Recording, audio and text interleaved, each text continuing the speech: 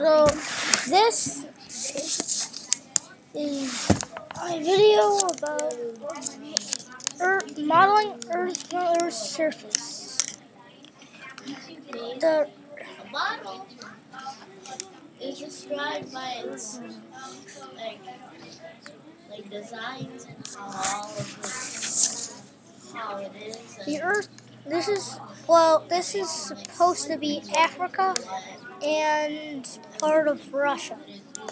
I think it looks pretty good. The point of view from this one, for me, is space. It's really hard to draw a globe, though. Sphere. So I drew a circle. Like this, but a bit different. It's so small that you can't. It doesn't show the whole world. It doesn't show the whole world. It only shows part of it. The white, this white dot is a cloud. How do you upload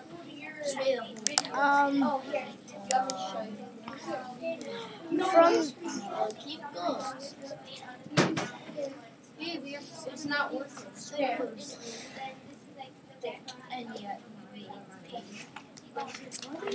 This is the point of view is like high above Earth in space. Exactly, but it's showing all the Earth. This looks like Earth because it's like it has the countries, the green countries, the water, clouds, stuff like that.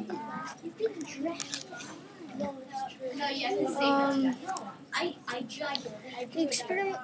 I made it like this because it's almost everybody in my class was doing it, and it just seemed like the most practical thing that would look like Earth. I would and from experience, this is just what it will look best like. These little bulges are parts of the Earth that bulge because it's spinning, and because it's spinning, it's pulling the Earth outwards a little bit. Guys, I found a way you can do it. I will describe a model like basically a diagram. Sometimes it's 3D, sometimes it's not. This one is not 3D. This one is only 2D, and it's a drawing, so it's okay. It's not bad. Is there a question that kid can answer, or do you really need to? Scientists would use models because if you get it accurate enough,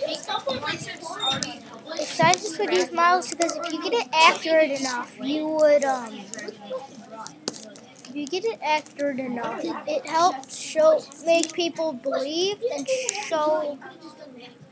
show more detail than you could get by just describing something. I uploaded it. Someone smells like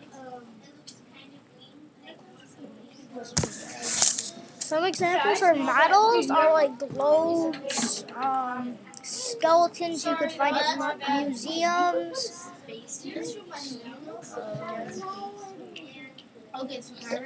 Pictures, atlases. Dude, that looks like Some stuff like that. That is. So the screencast should be done in about 3 or 4 minutes if you're not already. That's pretty much what a model is.